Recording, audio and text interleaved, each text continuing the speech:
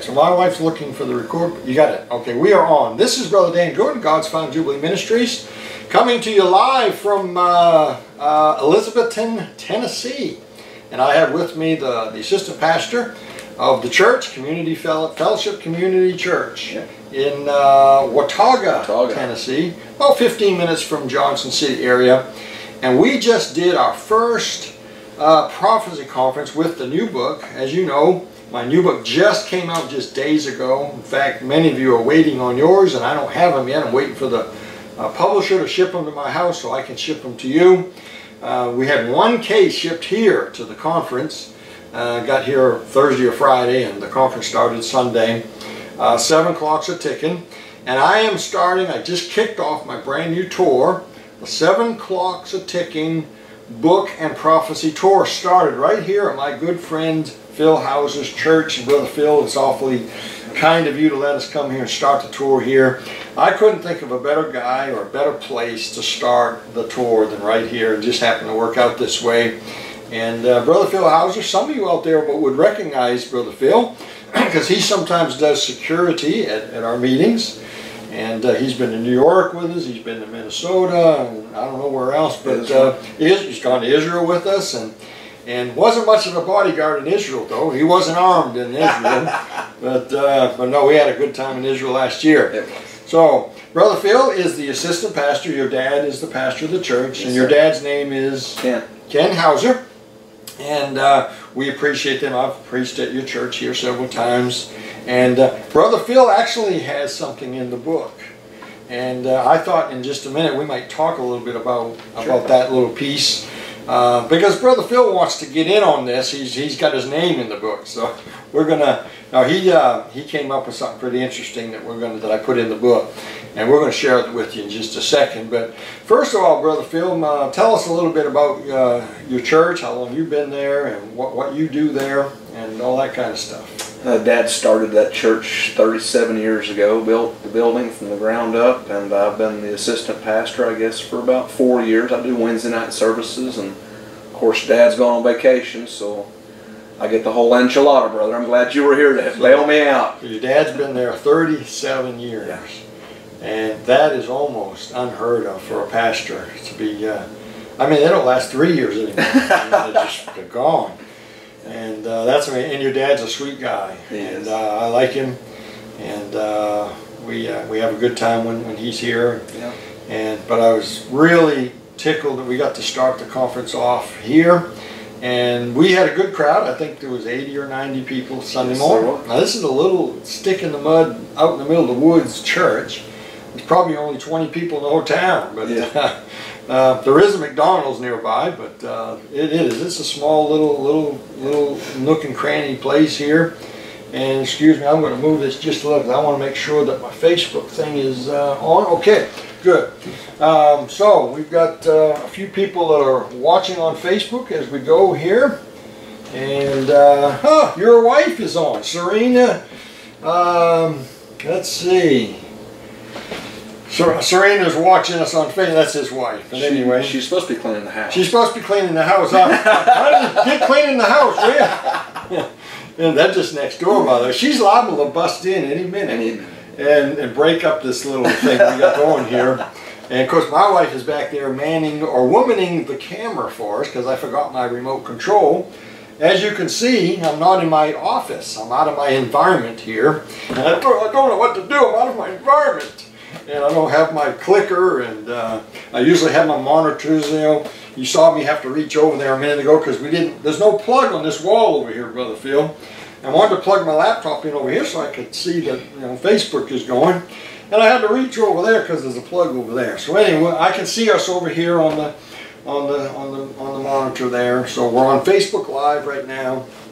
You on YouTube, you're going to see this later tonight when I get it uploaded. But Phil, tell us just a little bit about what you thought about the prophecy conference. Of course, I do PowerPoint presentations. Every session has a PowerPoint screen, and we try to have vivid things for them to see on the screen that I think helps. So tell us from your perspective what you thought of the meeting on Sunday. You needed to have more time. More time. Well, it's like a weekend thing, like a Friday, Saturday, and we were cramming you into 1 hour You had 38 slides on one of them I in an hour. 39 slides last night. In an hour. And I think I went more than that. I don't know. That's so much information. It's more like a weekend, Friday, Saturday, twice on Sunday to get, you know. I mean, a man would have to really record it or buy your book and go back. So, did you get any, I know you probably haven't talked to many of the church people. Yeah, I was just curious if you got any vibes from anybody. Did they like it? Was it boring? I had a couple people ask if we could do a study on Revelation because you opened the door. I opened the door and I called. I opened the door and let something in. Yep, Sunday morning you skip through Revelation really quick, and I've already had a couple requests to do the Revelation study, which takes almost a month. Well, probably what they saw was all my errors, and they want you to correct them all. So I beat you to that one. So you could have had the you missed an opportunity. But and by the way, Brother Phil has done a Revelation. In fact, I have your disc. I don't have them on my website. I should. We need to package them up because I think people would enjoy those. And so anyway, the new book is here. It's got many color pictures. I think there's like 25 full color pictures in the brand new book. And I know many of you have pre-ordered the book and you don't have it yet because I don't have them yet. We got one case sent to us, and we sold some of them here at the church. We had a couple, we had several folks, 4 people from Facebook that follow us. Four came Sunday morning. From North Carolina. From North Carolina, Heather and Heidi, and George and Constance, the 2 children. And boy, we had a wonderful time with them. We went out to eat Saturday night, and they came with us. And yeah, it's a wonderful time of fellowship. They're sweet people. And they came to a meeting in North Carolina that we did a while back. And so they came. And Sunday night we got a surprise. There was another couple, a lady and her husband, Melissa, who is also one of our Facebook folks. And Shorty. Shorty, her dad. All right, what did I say? Oh, husband. Okay, my wife's over there. The camera woman's back there trying to instruct me. And I said it wrong. Melissa and her dad. I'm sorry about that. Melissa and her dad, I asked him his name. His name is Shorty. Now, I don't know if that's slang or if that's really his name, but he is a sweet guy. I love that guy. And we met them back in 2014 at the Orlando Prophecy Conference and got to know them. And she's been on Facebook, and I didn't even realize who she was. Till she showed up last night. They sat on the second row, and I said, "Oh, are you visitors here?" She said, "Yeah, we're from Facebook. We met you in Orlando." I said, "Oh my goodness!" And then it started to come back to me, and so they were there last night. So that was wonderful. We had some visitors from Facebook land and from our ministry, and so we'll keep everybody posted on where we're going next. I do want to share something with you with Brother Phil here. That's in the book, and we gave Brother Phil credit for something because he came up with something. Let me start it off, Brother Phil, by explaining the feeding of the 5,000 story. Last year, Phil and I and our wives went to Israel, and I preached on the very spot that they claimed the feeding of the 5,000 took place. Now, there's no way to know if it's the real spot. Doesn't matter, but I preached on that spot for about 10 minutes. About the feeding of the 5,000, and the fact that when they had all finished eating the 5 loaves and 2 fishes, I mean, think of that, 5 little loaves of bread and a couple of fish. When they finished eating, there was 12 baskets full of leftovers. Now that's a miracle, obviously. But what's interesting is when you read the story, is there was no fish left over that was put in the baskets. The baskets were filled with barley. And I pointed out, and I point out in my book here and in all the books that I've written, that the barley represents Israel. And that the prophetic lesson there is when the barley baskets are full, the 12 baskets, meaning the 12 tribes of Israel, when Israel is ready, or what we call Abib from Deuteronomy and from Exodus 12, in the month Abib. In other words, Abib means to be ready for harvest. Abib means the barley is within 7 to 10 days of harvest time. They announce it's Abib, and they reset the calendar, and that becomes Passover month. That's how they did it in Bible days. That's how they're supposed to do it if you're going to do it right. They don't do that anymore. That system has not been used in hundreds and hundreds of years. And basically since the cross, they haven't used that system. Or at least since 70 AD when they were scattered. But So I pointed out that the barley represented Israel, and when the baskets were full, the fish represents Christianity, Christians. So what does God? God takes the fish out, that's us. The church goes out in the rapture, and God is going to deal with Israel, the 12 baskets.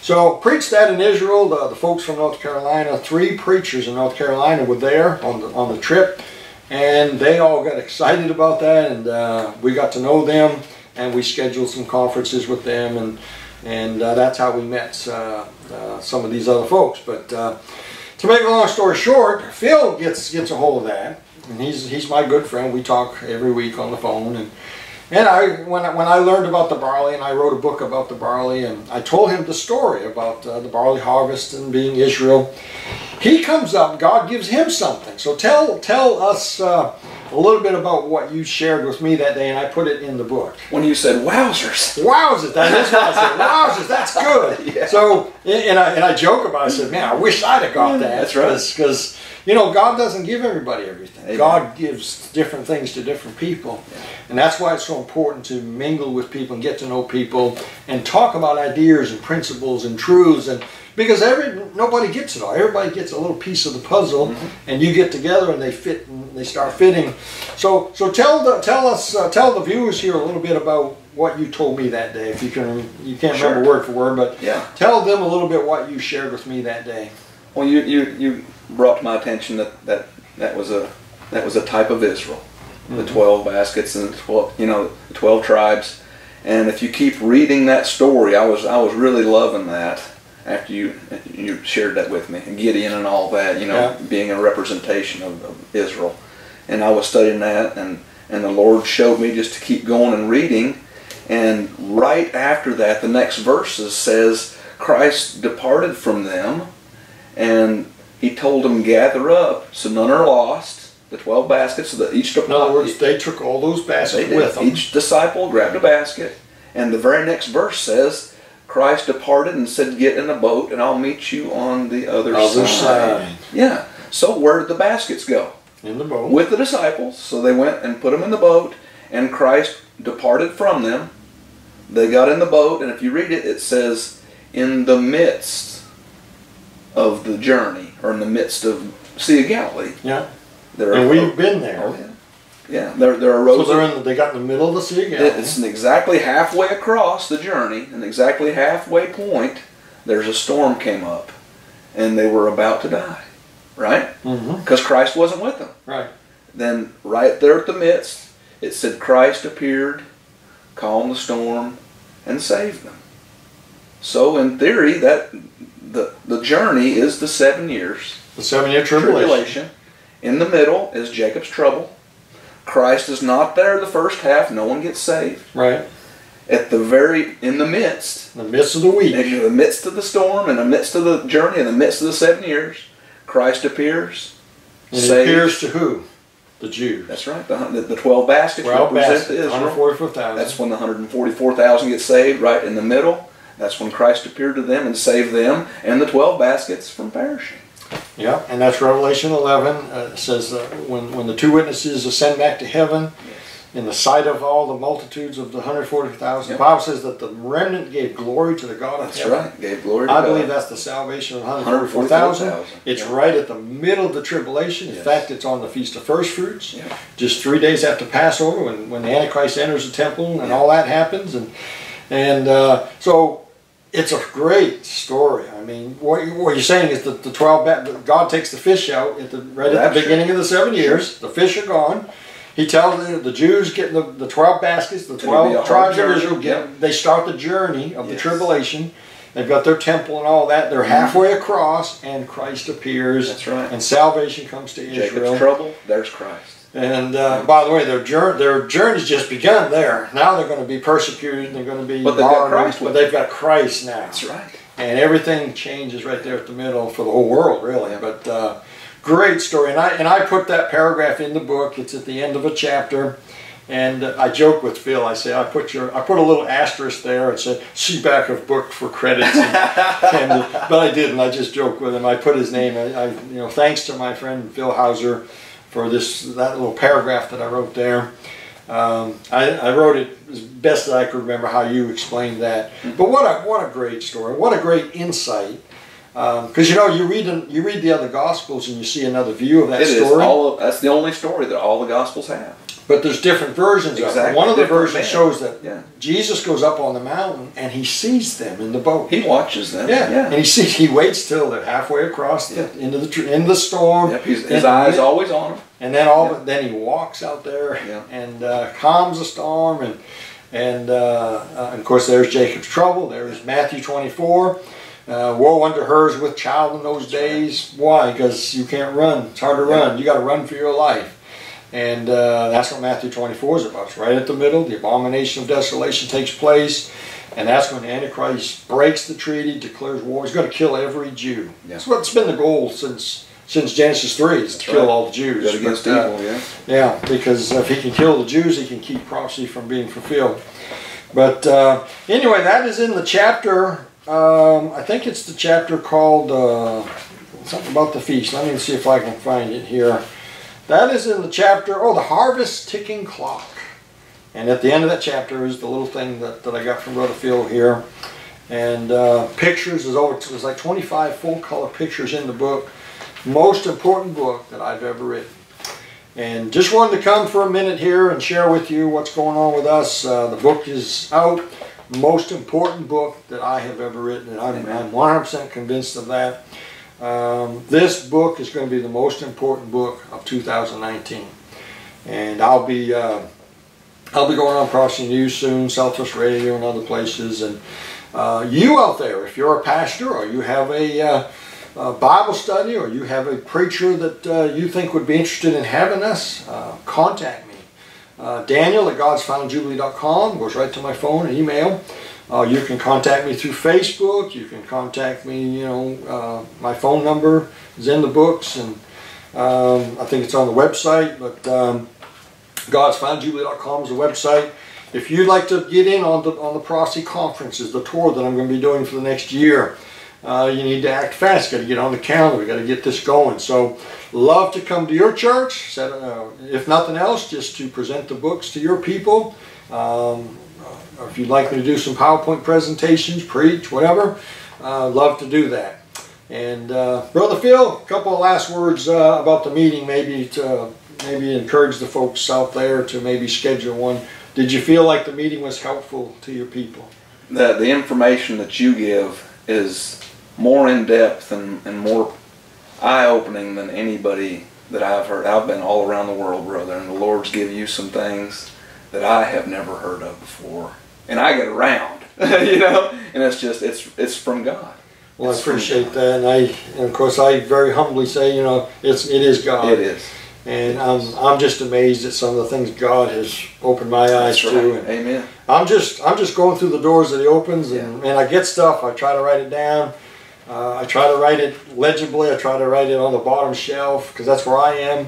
And it just seems like God is getting it out there and wants to use this. So we'd love to come to your church. Go to the website, check out the book if you haven't already, and you might want to order one, or you might. We'd love to schedule something in your area to come and speak. So, on that note, this is Dan Goodwin, God's Final Jubilee Ministries, and we will see you next time.